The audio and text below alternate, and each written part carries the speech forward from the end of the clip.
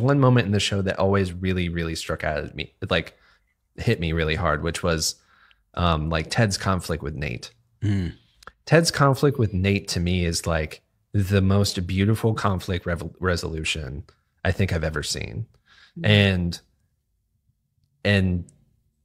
that can be a very, very profound interaction to have with a student too. Yes. Going back to being an authentic teacher, and sometimes, you know, you say the thing that might be taken the wrong way, and then you have to circle back around and understand like, oh, why, you know, like, why is this conflict happening between us? Why is this happening?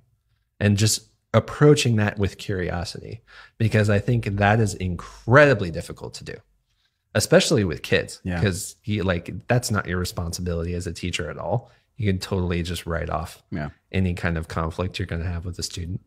But to actually be like, no, I want to slow down. I need to be curious about this. Why are you so upset with me? Yeah. Like, why is this conflict happening? Yeah. And the